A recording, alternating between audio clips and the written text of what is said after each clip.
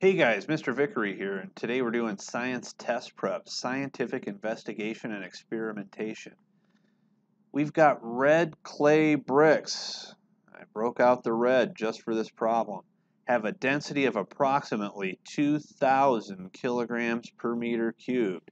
So this is nothing fancy here. These are the red clay bricks that you would see anywhere in the world. Made out of clay, they're pretty dense and heavy. They're saying if I have a meter cubed of these, which is quite a large amount, they have a mass of 2,000 kilograms per every meter cubed. Pretty dense stuff, pretty heavy. Air, on the other hand, has this density of 1 kilogram per meter cubed. Not very dense. Air is very light. I'm sensing trick question here. Remember, this is test prep. So which of the following has the lowest mass? So it's going to give us 4 options. One of these is going to have the lowest mass. They're going to immediately get you to think that some volume of air has the lowest mass. I'm here to tell you that it may not be that way. So let's see what we have. So 2 meters cubed of bricks. So in your head, you got to think if I had 2 times whatever this is, so make it easy. 2 times 2,000 gives me 4,000 kilograms of bricks. We don't know the answer yet. 4 meters cubed of bricks would be 4 times this.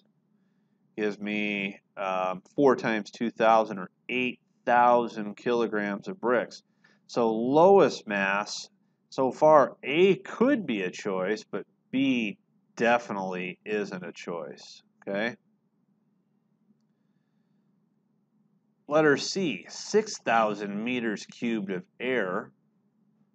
Basically, you're taking 6,000 of whatever this is, 6,000 times 1, that's going to give me 6,000 kilograms of air. So that actually is greater than what we have here in mass-wise.